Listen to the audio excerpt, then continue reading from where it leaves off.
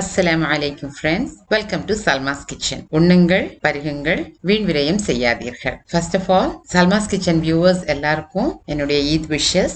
Eid Mubarak to all. இன்னைக்கு video Eid Breakfast உடைய ஒரு சின்ன glimpse. அப்புறம் இதுல ரெண்டு ரெசிபீஸும் இன்க்ளூட் பண்ணியிருக்கேன். இந்த சேனலை இதுவரைக்கும் சப்ஸ்கிரைப் பண்ணாதவங்க ப்ளீஸ் சப்ஸ்கிரைப் பண்ணுங்க. அப்படியே பக்கத்துல இருக்கிற பெல் ஐக்கனை கிளிக் பண்ணி ஆல் செலக்ட் பண்ணிக்கோங்க. Welcome to my Eid Breakfast. Usually Eid Breakfast தான் கொஞ்சம் நிறைய வெரைட்டிஸ் இருக்கும். ஸோ இன்னைக்கு வந்து ஓட்டப்பம், mutton gravy, chicken fry, beef roast, அப்புறம் டெசர்ட்டுக்காக கிண்ணத்தப்பம், பாலாடை, வறுத்தரைச்ச கோழிக்கறி, பரோட்டா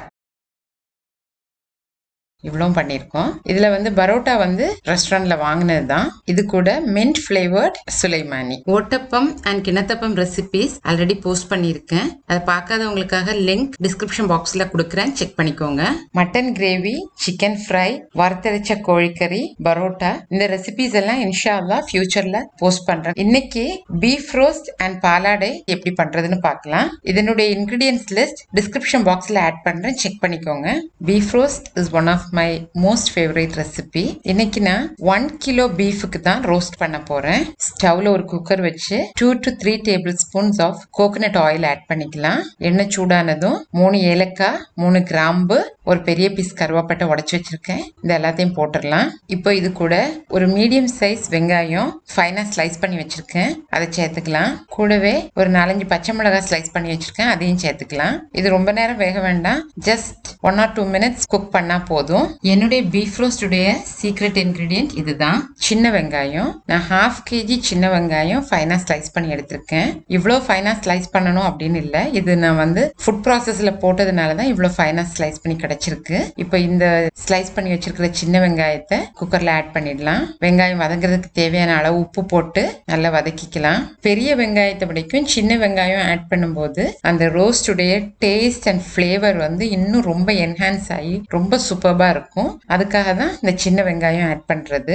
இன்கேஸ் உங்களுக்கு வந்து இவ்வளோ சின்ன வெங்காயம் உரிக்கிறது கஷ்டம், அதுக்கப்புறம் கட் பண்ணணும், அந்த மாதிரி எல்லாம் ஃபீல் பண்ணீங்க அப்படின்னா அட்லீஸ்ட் ஹாஃப் அமௌண்டாவது நம்ம ஆட் பண்ணிக்கணும். லைக் 250 கிராம்ஸ் ஆஃப் பெரிய வெங்காயம் அண்ட் 250 கிராம்ஸ் ஆஃப் சின்ன வெங்காயம், அந்த மாதிரியாவது ஆட் பண்ணிக்கணும். வெங்காயம் நல்லா வதங்கினதுக்கு அப்புறமா ஒரு 2 டேபிள் ஸ்பூன் இஞ்சி பூண்டு பேஸ்ட் சேர்த்துக்கலாம். இஞ்சி பூண்டு பேஸ்டுடைய பச்சை வாசனை போற வரைக்கும் நல்லா வதக்கி விட்டுறலாம்.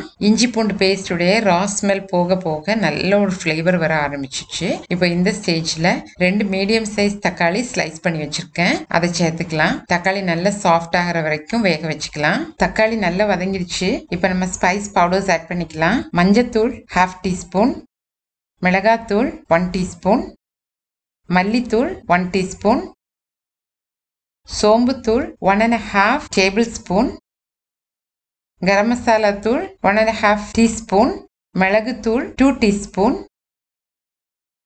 இந்த ரெசிபி வந்து கொஞ்சம் காரமா தான் இருக்கும். உங்களுக்கு காரம் கொஞ்சம் கம்மியா போதும் அப்படின்னா மிளகாத்தூள் கொஞ்சம் கம்மி பண்ணிக்கலாம். மிளகாத்தூளை விடைக்கும் மிளகுத்தூள் கொஞ்சம் அதிகமா இருக்கட்டும் ரெசிபியில. ஸ்பைஸ் பவுடர்ஸ் எல்லாம் ஆட் பண்ணதுக்கு அப்புறமா இந்த மசாலாவுடைய ரா ஸ்மெல் போற வரைக்கும் வதக்கிக்கலாம். இப்போ நம்ம பீஃப் ஆட் பண்ணிக்கலாம். நான் இன்னைக்கு 1 கிலோ போன்லெஸ் பீஃப் எடுத்திருக்கேன். அதை நல்லா கிளீன் பண்ணி வாஷ் பண்ணி எடுத்திருக்கேன். பீஃபை நம்ம மசாலால ஆட் பண்ணி பீஃபும் மசாலாவும் நல்லா கம்பைன் ஆகிற மாதிரி கலந்து விட்டுறலாம். இது வரைக்கும் நம்ம வந்து மீடியம் ஃபிளேம்ல குக் பண்ணிட்டு இருந்தோம். இப்போ ஹை ஃபிளேம்ல குக் பண்ணலாம். இப்போ நம்ம பீஃபுக்கு தேவையான அளவு உப்பு சேர்த்துக்கலாம். நான் இன்னைக்கு கல் உப்பு தான் எடுத்திருக்கேன். உப்பு போட்டு நல்லா கலந்து விட்டுறலாம். மசாலாவும் பீஃபும் நல்லா கலந்து விட்டதுக்கு அப்புறமா ஒரு 5 minutes ஹை ஃபிளேம்ல குக்கரை ஓபன் பண்ணி வச்சு குக் பண்ணிக்கலாம். இப்போ 5 minutes நம்ம ஓபன் பண்ணி வேக வச்சதுல பீஃப்ல இருந்து கொஞ்சமா தண்ணி ஊறி வந்திருக்கு. நம்ம இது வரைக்கும் எந்த தண்ணியும் ஆட் பண்ணல. இப்போ ஒரு 1/2 கப் வாட்டர் நம்ம ஆட் பண்ணிக்கலாம். இப்போ இதுல நம்ம ஃப்ரெஷ்ஷா சாப் பண்ணி வச்சிருக்கிற மல்லி இலை சேர்த்துக்கலாம். மல்லி இலை தூவி விட்டதுக்கு அப்புறமா ஜஸ்ட் ஒரு மிக்ஸ் கொடுத்துட்டு உப்பு காரம் எல்லாம் செக் பண்ணி குக்கரை க்ளோஸ் பண்ணிடலாம். க்ளோஸ் பண்ணதுக்கு அப்புறமா வெயிட் போட்டு பீஃப் நல்லா சாஃப்ட் ஆகிற வரைக்கும் வேக வச்சு எடுத்துக்கலாம். பீஃப் வந்து நல்லா சாஃப்டா வெந்திருக்கு. இப்போ இதுல கொஞ்சமா கிரேவி இருக்கு. உங்களுக்கு கொஞ்சம் கிரேவி வேணும் அப்படின்னா இந்த ஸ்டேஜ்ல குக்கிங் வந்து நம்ம ஸ்டாப் பண்ணிடலாம். எனக்கு இந்த மசாலா இன்னும் கொஞ்சம் திக்கன் ஆகி கிடைக்கணும். ஸோ அதுக்காக நான் ஹை ஃபிளேம்ல கொஞ்ச நேரம் ஓபன் பண்ணி வேக வைக்க போறேன். அப்படி வேக வைக்கும் போது இந்த ரோஸ்டுடைய கலரும் சேஞ்ச் ஆயிடும், இந்த மசாலாவும் நல்ல கெட்டியாகி கிடைச்சிடும். பீஃப் ரோஸ்ட் ரெடி ஆயிடுச்சு.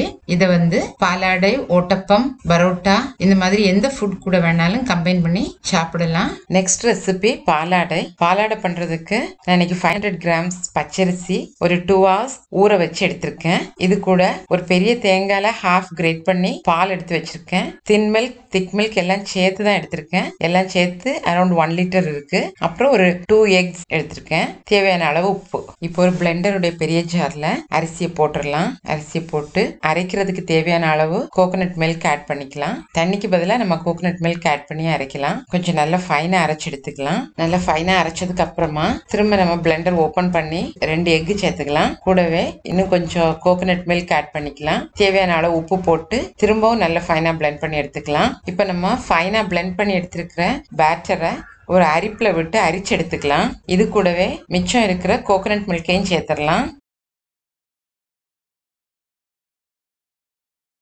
இப்போ நல்லா அரிச்சு எடுத்துட்டோம். அரிச்சு எடுத்ததுக்கு அப்புறமா நல்ல ரன்னி கன்சிஸ்டன்சில நமக்கு பேட்டர் கிடைச்சிருக்கு.